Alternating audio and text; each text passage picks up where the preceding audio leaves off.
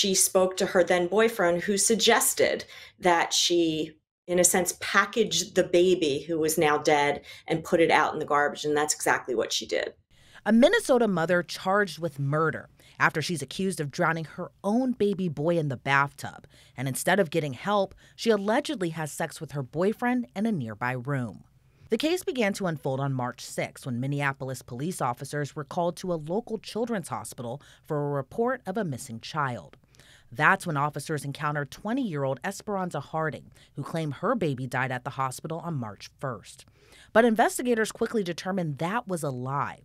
The hospital reportedly had no record of her baby being admitted or dying at the hospital, and at the time, neither did the medical examiner's office. According to the criminal complaint, Esperanza came clean and admitted to doing the unthinkable.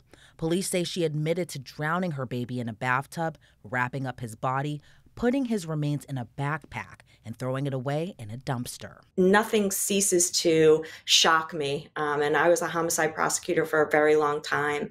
And then you hear something like this happen. And it's heartbreaking. It's horrible. It's just incredibly tragic. I spoke with Law&Crime legal analyst Julie Rendelman, who explained one detail stood out to her that could show how calculating Esperanza was after the crime. I think when we deal with crimes, as we deal with all the time, we start to get immune almost when we hear the graphic nature. And then a case like this comes along, and I think both of us expressed before we even came on to talk about it how horrifying it was, how, me who has children of my own can't fathom the idea of doing anything to harm a child. And, especially when you think about the idea adoption was an option. She had the ability to take that child and remove it from her life without ending that child's life, and she chose instead to do it in the most gruesome of ways. I think one of the things that stuck out in my head is how this case begins in terms of how the police learn about her. Because remember, she goes to the hospital knowing she's killed her child. She goes to that hospital claiming that her child died at that hospital days before due to natural causes, and she was looking for the child. And it wasn't until then that law enforcement started to say, wait, there's no child that was brought here. Something is afoot. And not only does it help the prosecution's case in terms of intent, but it also just shows how incredibly calculating she was in terms of the decisions she made both before and after this child is killed in order to try to get away with it. So what would cause this young mother to allegedly kill her baby, then toss his body away like trash? The criminal complaint goes on to reveal more gruesome and shocking details. According to police, Esperanza allegedly stated she was dating a man named Edwin Trudeau, who did not like her child, and he wanted her to give the baby up for adoption. Esperanza allegedly told police Edwin wanted her to prove that he was her top priority. She allegedly told police on February 28th she was alone in her hotel room taking a bath when her son, who was in another room, began to cry. Police noted in the criminal complaint Esperanza admitted she was upset because she couldn't enjoy her bath, and what would happen next is nothing short of horrendous. Investigators say she then put her baby inside the full bathtub and drowned him. Esperanza then told police she took a photo of her son floating face down in a full tub and said she picked him up out of the water after he stopped moving. When you read the complaint and read the completely horrific nature, not just of taking the life of a baby by drowning them, but then taking a photo, not of the baby outside of the water, but literally submerged, you have to start to think of what the mental health or mental state was of that woman. Was she sending it to her boyfriend in a sense because she was proud and wanted to let him know, I did what we both want me to do? Was she sending it to let him know, this is really what's happening, get over here? And so only she, in a sense, can answer why she would do something besides the horrific nature of killing that child, but then thinking that it was okay to take a picture and send it out. I'll tell you one thing, though, that helps establish, because remember, the baby's not found. That helps establish for the prosecution that she is the person responsible for the death of this child. Esperanza allegedly told police she began to text Edwin during the incident. Police were later able to recover the text messages between the two. Around 4:45 that afternoon, Esperanza texted, quote, "He's doing too much right now. I can't effing sleep. I'm trying, though. I'm about to do something bad. Please answer me. He's not going to be here much longer." According to Edwin's criminal complaint, he responded, "Okay, that's okay." She then sent a follow-up message saying, quote, "I can't. He's going to die. I'm done. If you took the time to fill a bath that I can't use, he can use it. I'm sorry." 2 minutes after that message, Esperanza messaged Edwin her baby was dead and that she was sorry. And Edwin responded, "Don't be." During the text exchange, Esperanza reportedly said she was trying CPR, but Edwin responded telling her to stop.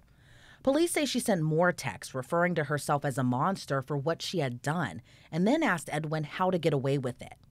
Edwin sent texts including, "It's okay, I'm a help," and later texting, "You're making things harder, stop. We are a team, we do this." Once Edwin came to the hotel, Esperanza allegedly told police he tried to give the baby CPR, but that was unsuccessful. Instead of calling 911, the two had sex in the other room, while Esperanza's baby lay dead on the bathroom floor. According to Esperanza's criminal complaint, she said that she had packed her own baby boy up in a backpack, then threw his body into a hotel parking lot dumpster. Police say Edwin told Esperanza to keep her mouth shut, and according to his criminal complaint, he allegedly told her, "If you go down, I go down, no matter what. And it's always going to be us, Bonnie and Clyde." I think that there were a blend of things going on. I think on the one hand, this is a young woman who wanted to please her new boyfriend, and if her boyfriend didn't want a child around, then she didn't want a child around. I think there's another aspect to it. There seems to be her own motive for not wanting that child around, almost that the child was a burden to her, not just to her boyfriend. Once the boyfriend learns that the child is dead, he's not remorseful. He's not telling her, "Oh, let's save the child." He's basically figuring out ways to dispose of the child, ways for them to stay together and cover up the death of that child. So he's certainly not remorseful, nor does she seem to be overly remorseful in regards to what she has done to her child. Police say Esperanza's son's body has yet to be found. Both Esperanza and Edwin were subsequently arrested and booked into jail. Esperanza faces charges including second-degree murder for the death of her baby. Meanwhile, Edwin is charged with murder and aiding an offender after the fact. And here's what else we know about Esperanza Harding. Her Facebook page is flooded with mentions and photos of her son. Her introduction includes her son's birthday and the day he died. On February 1st, she posted this update, writing, quote, "2024, it's only me and my baby until the end of time." But hours before the text messages were sent alleging Esperanza killed her son, she wrote on Facebook, quote, "Happy for what I have in my life. I will always be blessed with the ones I have in my life." And a couple days after the young baby died, this photo collage of her son was placed as the cover photo to her page. We see all the time people that are eventually arrested and convicted for heinous murders who, prior to them at least being arrested, post tributes to the person that we eventually learn they've killed. So that's not quite unusual. So is it possible postpartum could have factored in? Rendleman says it's unclear. We don't know whether postpartum played a role in this case. I think one of the things that the defense is going to want to know is not just what her state of mind was then, but what her state of mind had been throughout the process of when she was pregnant and then when she gave birth. Remember, the child was about 7 months old, so it would be interesting to see if there was any type of depression that showed itself prior to the death of the child. With that said, even if you accept that there was postpartum depression to some degree, the prosecution is going to hone in on the other motives, the motive of her not wanting that child around because she wanted to be with her boyfriend and prove to him that he was number one, and two, that she just felt that the child got in the way of her life. And those things are going to be contradictory to the postpartum defense claim. So is this horrendous and gruesome case the work of a calculated killer or a young mother possibly at her wit's end who does the unthinkable? Rendleman says that remains unclear, but time will soon tell. I think this goes back to the issue of whether or not she was suffering from postpartum depression and if there's any elements of that that impacted her decision making. I mean, people can do horrific things and regret them afterwards. Sometimes we act in a crime of passion. Certainly we don't expect someone to behave to the lengths of what she did. But if some type of depression played a role, then perhaps she was remorseful in the end for what she had done. I think that's going to be something that potentially we will learn about in the future. Again, we go back to, is this a person that feels incredible guilt? and she's, wants kind of to put out there her incredible guilt that she feels for the absolutely horrific crime she committed. Is she doing this for show because she knows that she's facing a potential years and years in jail, and she's hoping to, in a sense, get over the way she tried to get over when she went to the hospital? I don't know the answer. And again, I'm not sure if we'll ever know the answer. Perhaps we will learn more as the case goes on, that at least gives us some insight into who she really is. Jail records reveal both Esperanza and Edwin are still behind bars. Edwin is being held on a $500,000 bond. Meanwhile, Esperanza is being held on a more than $1 million bond. Both are scheduled to appear in court on April 3rd. Reporting for Law and Crime, I'm Elizabeth Millner.